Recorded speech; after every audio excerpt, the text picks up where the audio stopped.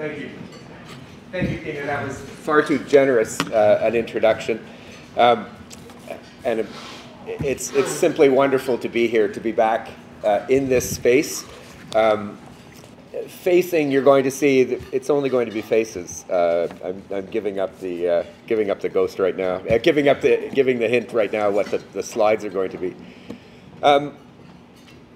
I sincerely mean that it's great to be back in this space. Thank you for the land acknowledgement.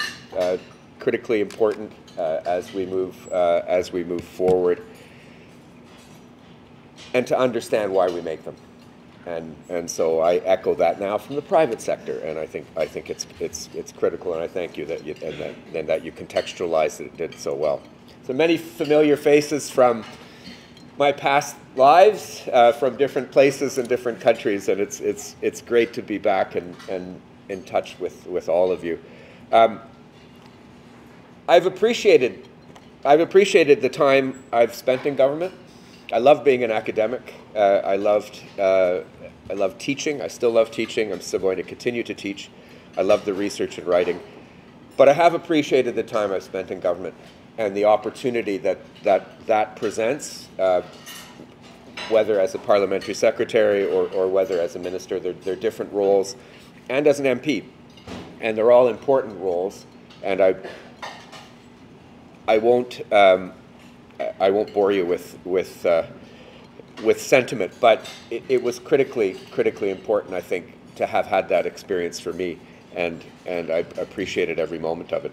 There are downsides, and we talked about it a bit in the last panel, and especially in the age of social media, and it is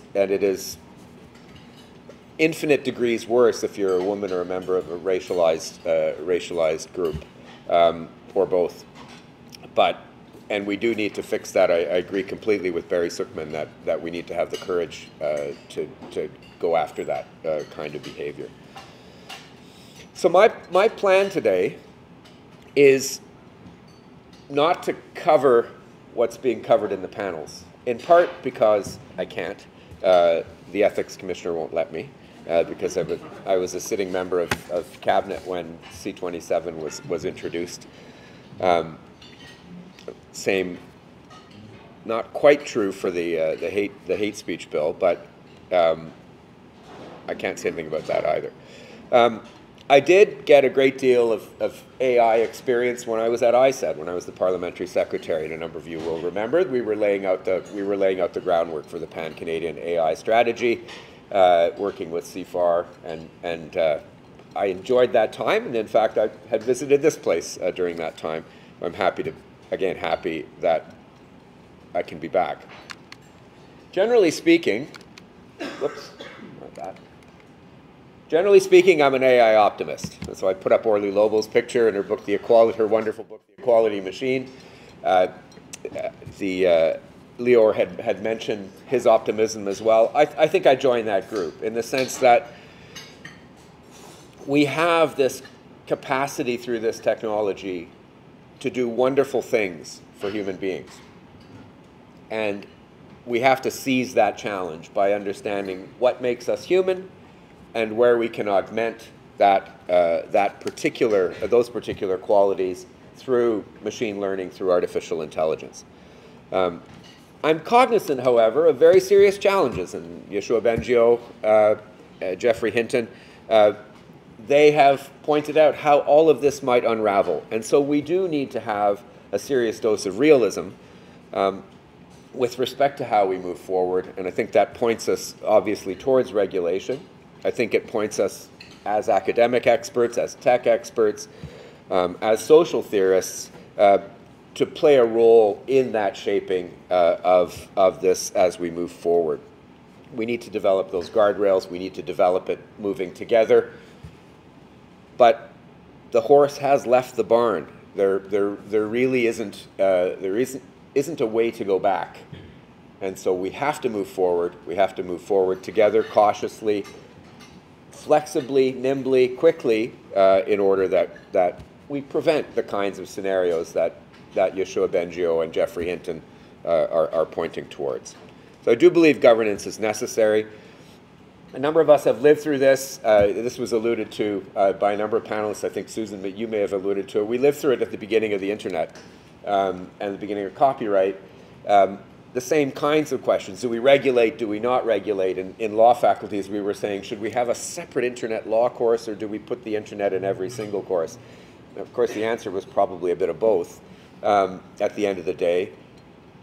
And Bob, you answered the question. Bill, you answered the question I would have asked on your panel, which is, will social norms fill in if there's a gap between legislation and practice? And the answer is yes, as they did with music and music sampling. That could happen here too, but let's be cognizant that I think there's a lot more at stake here. With respect to music, it was money, and I appreciate money is important, but with respect to artificial intelligence, there's a whole lot more at stake, and so we need to be nimble. We need to move quickly. I'm not going to talk about IDA because I can't, although I would recognize that there are some meaningful critiques that are being advanced by people in this room and others, and we do need to continue that. What I'm going to talk about is my experience in government. Am I behind? Nope, that's it. My experience in government. Whoops, not that one. And it is my experience. It may not be representative. There are other people from government in this room. Of yours. My thesis is the Canadian government, in line with what I've just said, needs to get a whole lot better, a whole lot quicker in the face of artificial intelligence, in terms of understanding how artificial intelligence works, the impacts that it will have, the complexity that it engenders, and understanding that complexity, understanding that it will touch on virtually every aspect of our public and private selves, and then create appropriate rules. That's perfect as a cue. Our structures, I think, are too rigid. I think we're trying to regulate, our structures of government are too rigid. I think we're trying to regulate 21st century concepts with 19th century structures. Hence my picture of Laurier is the one I want. There we are. Turn of the century, great prime minister, but that's about where we are in terms of ministries and departments and the way our particular variant of the Westminster system is configured in Canada. And I think it needs to change. I think it needs to be more nimble. Let me tell you a cautionary tale. Back in 2016, so I got elected late 2015. Back in 2016, I was a bright-eyed and bushy-tailed MP. I was also a parliamentary secretary to the Minister of Trade, and so I had an inside look at a very dynamic minister, Chrystia Freeland, but also had a good working relationship with other ministers and ministries, Minister Baines in particular, in ISED and Minister Joly in Heritage. I was interested, because of my past as an IP professor in technology, I was interested in the internet. I was interested in emerging things like blockchain, artificial intelligence, crypto. We called it machine learning back then, artificial intelligence, quantum computing, cybersecurity. And in that moment, looking at those ministries, I thought, I don't think we're seizing the fact that this is important and we need to be thinking about this now. I didn't see one minister or one ministry or one department that had a handle on it. I saw the Privy Council office, I saw ISED, I saw finance, I saw Heritage, Treasury Board, Public Safety. They all had bits of it. Justice had bits of it. And as I said, as the PS in trade, I had a bit of an inside view. Worse, it seemed to me to be siloed, that not only were bits being done in different ministries, but there weren't good lines of communication that were either horizontal or tangential or cross-cutting in some way, shape, or form. And this was all being exacerbated by the rate of change. So I thought, okay, let me try to think of how I might help. So I floated an idea of a rapid innovation office, 4 to 5, 6 people, with a rapid innovation officer modeled to some extent on the chief science officer that we currently have. And in order to try to get the various departments and ministries to talk to each other and to coordinate policy. I had been there long enough to have understood that no minister or no deputy minister will readily give up power in their own realm, right? The minister is the king or the queen, and the deputy is the intendant, as we used to say in New France, right? Who control the department. They're not going to give anything up, especially on sexy files. So I just wanted to create something that would allow people to talk to each other and coordinate the exchange of information. Floated it. A few people in PMO were listening. I managed to get meetings with a few people in PCO. There were people who seemed genuinely interested. It fell flat completely. By the time I got named parliamentary secretary to the Minister of Innovation, Science and Economic Development in 2017, this idea was dead. And I think it died because of ministers. And these, they were my colleagues, but I think it died because of ministers, possibly deputies, notwithstanding sincere efforts on the part of a few people, notwithstanding the fact that there were innovation tiger teams and such. But it failed. And failure is instructive. It instructed, I don't bear any grudges. Failure is instructive.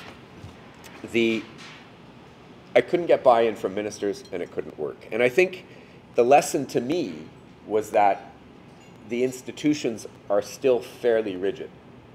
And if we're going to get institutional change, we're going to have to get that kind of change from the very top of the political order. Like the decision's going to have to come from the top.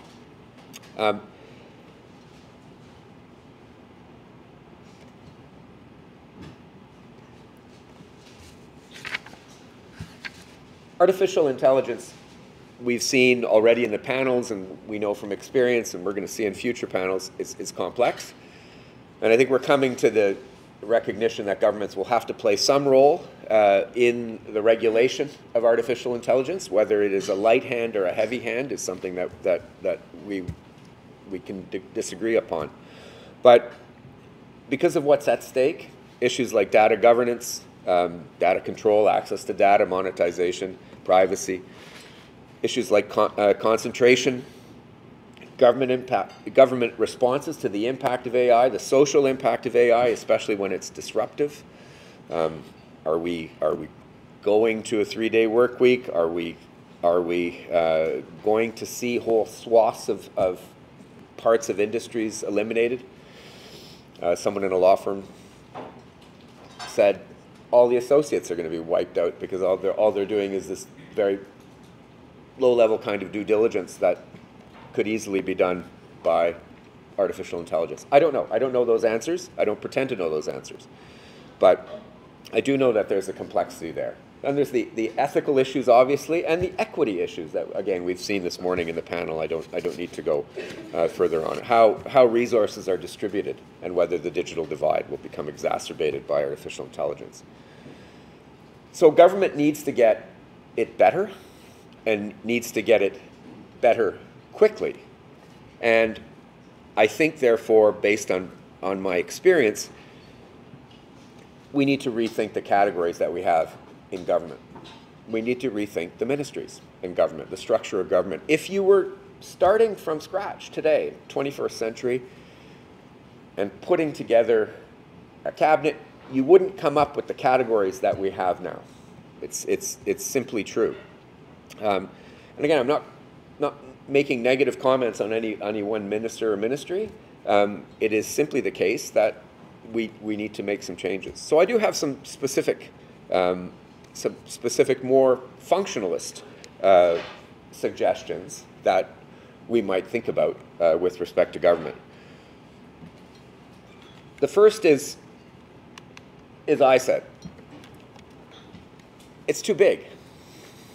It used to be Industry Canada, became Innovation, Science and Economic Development, and it simply has too much to do.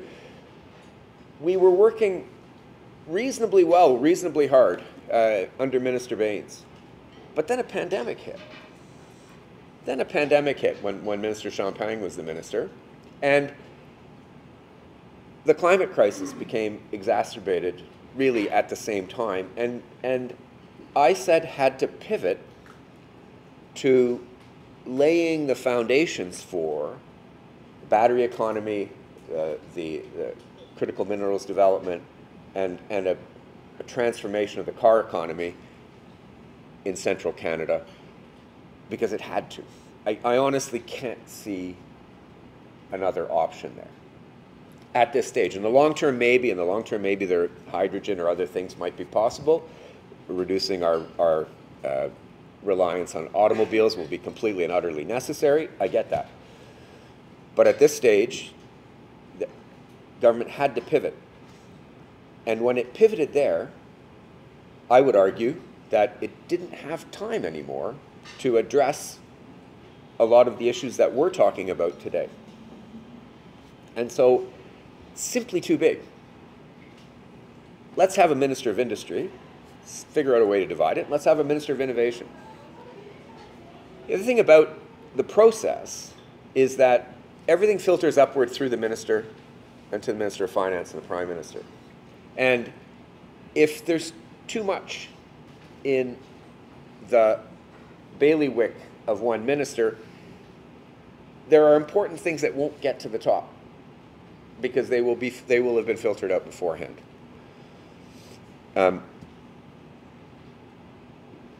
Another way to think about it is Mark Sean's got too much to do, and as good as he is at it, and he is, and I thank Mark for his work. It is simply the case that it's a wide swath, and it might be better to break that down. Same is true with you know, the internet is something that didn't exist when the Heritage Department was conceived, and even telecommunications, to the extent that we have telecommunications now, wasn't something that was conceived when the Heritage Department was conceived, and there's room there too to break that down. There are some non-obvious ones. Public safety. Public safety is massive. And with questions like cybersecurity, for example, that are critically important, the regulation of online hatred and disinformation, all of that critically important. Public safety has to deal, well, we have separated natural disasters away from public safety, which was a good thing, but there is the whole question of national security, there are questions of police forces, there are questions of prisons, there are questions of borders, all of that under one ministry. And these ministries are simply too big. There are others, I think, that are underserved. I don't want to be critical, but we need to break those down. Let's go back to having the old Solicitor General taking care of prisons, borders, and police forces, and then have a public safety minister looking at these other issues. That's one way to do it, but there are other ways to do it. I'm just saying we need to think about this, and we need to think about this quickly. Other configurations certainly possible. I recognize the government has moved in some ways. There's a Minister for Digital Services now, Terry Beach, and I think that's a good step forward. I think that we should go back to having ministers of state, where you have a sort of single-purpose ministry with a smaller scope, a smaller mandate, and I think we would move more rapidly in certain areas if we went back to that. I think there needs to be more investment in government bodies. Again, as good as Mark Sean is, he could have more people working with him and have more resources. I appreciate resources are always scarce, I appreciate they're always difficult, but sometimes you have to make difficult choices. And I think in this case, we need to be investing in the human resources necessary for us to have the capacity to deliver good governance. I want to say something perhaps a little more controversial. There's a challenge with consultants, but it's not the challenge that you read about in the papers. Yes, the fact that there are abuses of the system by people within the system and in some cases by consultants within the system, that's serious, and that kind of behavior needs to be weeded out and punished. But there's a bigger problem with consultants that has gone largely unnoticed. It began as a shift under Prime Minister Harper, and it continued under our government to farm out a lot of work to consultants. It was done, I think, to get rid of pension obligations and to reduce the overall cost and footprint of government. But what it does is it farms out expertise. It farms out institutional memory. And we reach a point where we don't have the capacity to act anymore because the institutional memory no longer resides in the professional civil service. It is particularly problematic in the face of AI because it is such a highly specialized set of skills, highly specialized knowledge, that not having the requisite capacity in government is very, very dangerous. And so we need to rethink this. This is a phenomena that Mariana Mazzucato, who is an economist, Italian-American economist, currently at I believe UCL, University College London, has identified in the British context. Again, similar kind of civil service. She's the only person I've seen so far in writing who has identified this phenomena of farming out to consultants.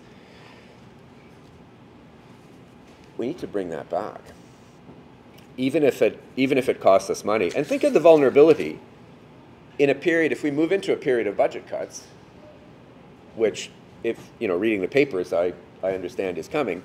If the first people to get cut are consultants, how many of those consultants will leave with institutional memory or specialized knowledge, and how many of those people will actually reduce our capacity to deal with AI, other phenomena as we move forward? We need to have less reliance on consultants. We need to bring that back in, and we need to bring the institutional memory back in. Otherwise, we risk all of this.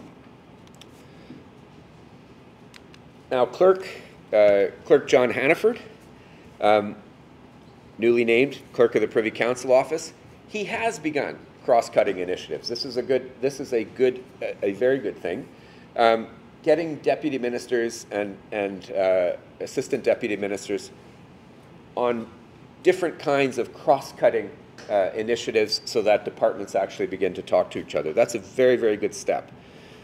Other initiatives are possible.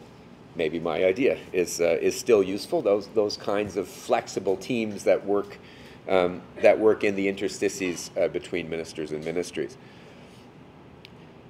Coordinating and ranking ministerial mandate letters. So as a minister, I got a mandate letter, and I worked diligently to try to get everything done. In fact, my joke was this summer I almost finished a 4-year mandate letter in 2 years. Which was substantively true. Every other minister gets those too. And sometimes the parts where you find difficulty are where your mandate, you're supposed to be working with another minister on another project, and sometimes the difficulty comes where it's not your priority and it's the other minister's priority. And there, the Prime Minister's office has to step in and have a role in that kind of coordination. sometimes that breaks down.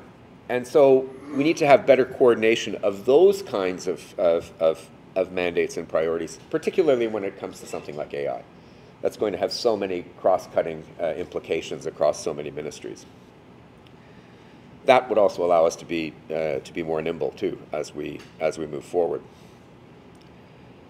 Clearly, we need better communication, and a better communication not just of substance but of priorities and policies. And certainly, we need to do more in-house. On a larger level, we as a country need to prioritize our goals and invest in the kinds of resources accordingly in all the structures, government and non-government, in order to get people in the right places and spaces in order to move society, businesses, communities forward. And I would argue that it's much harder to do right now because I think those structures are misaligned. Okay,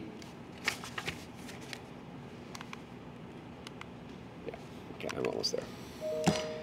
So most of the challenges that I have mentioned in this experience of governance have not been AI specific, but the sensitivity, like what I'm trying to convey to you is the sensitivity of artificial intelligence and of many of these high-tech issues are such that the deficiencies that I've pointed out are actually exacerbated. And so we need to move, I think, forward quickly, relying on people who are in this room to comment and to push the discussion forward. So while we discuss AI today and further down the road, we also have to pay attention to these issues of structure, to pay attention to issues of how decisions are made and how policy formation is done, and on the administration of programming after that policy comes out. Maybe AI can help here. Again, I still remain an optimist, but first we need to fix, I would say, our model, improve our house, and then move from there. So with that, I thank you.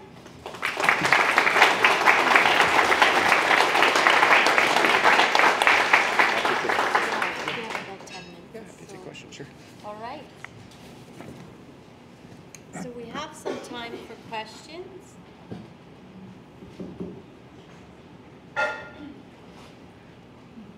Yep. I don't know if it's working.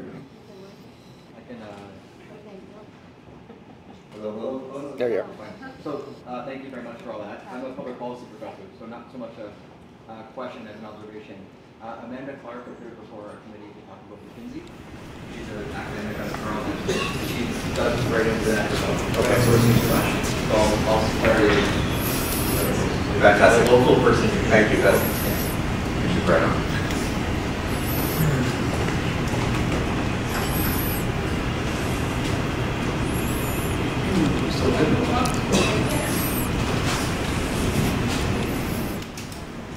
Hi, I'm Rebecca Finley. I'm the CEO of the Partnership on AI. It's great to see you, and I apologize that I wasn't here from the beginning, so you may have already touched on this. But I have the opportunity as a Canadian to see Canada in the world. And AI, of course, is consuming policy agendas, whether it's in the UK or the EU or now the US. What do you see as the interaction between ISED and global affairs with regard to, creating profile for Canada's position with regard to AI research, AI development, AI responsibility on the global stage? Well, two parts to my answer. Thank you for the question. It's a great question. Two parts to my answer. The first is, based on what I said in my speech, I think there has to be greater coordination between ISED and global affairs. If ISED is too big, global affairs, by necessity, is very big, right? It covers a lot of terrain, and so there has to be, and across government, there has to be a greater degree of attention paid, and a greater degree of coordination in terms of the policy. With respect to the substance of the policy, my own personal view, and it echoes something that Barry said earlier. Canada has to find its space, right? We're not the United States. We're not the European Union. That being said, we have three of the groundbreaking artificial intelligence leaders in the world and teams around them in Montreal, Toronto, and Edmonton. We have strengths. Basic research is one of our strengths. We can find a way to play to those strengths at the international level. It may very well be AI and ethics. It may very well be AI and equity, as we pointed out. We certainly, one of the things I'm most proud of as Minister of Justice was shepherding the adoption of the United Nations Declaration on the Rights of Indigenous People into Canadian law, and then developing an action plan. That action plan touches on structures of governance. On the ground, we can put that together, and reconciliation is another place in which the world is looking at Canada as an example. We haven't always been great. It's been tragic, but we are moving in the right direction, and that's another place where we are, I think, have a leadership role to play.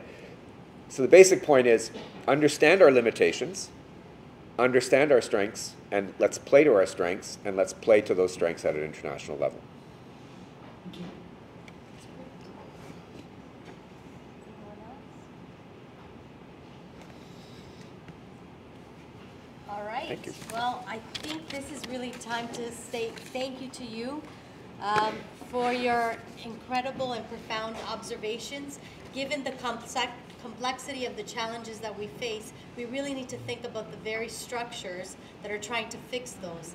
And if they're antiquated, then we need to get better, quicker, and faster, right? So maybe that Rapid Innovation Office is something that'll come to fruition, maybe not in your time in Ottawa, but some other time in the not so distant future. So with that, thank you, David. Thank you.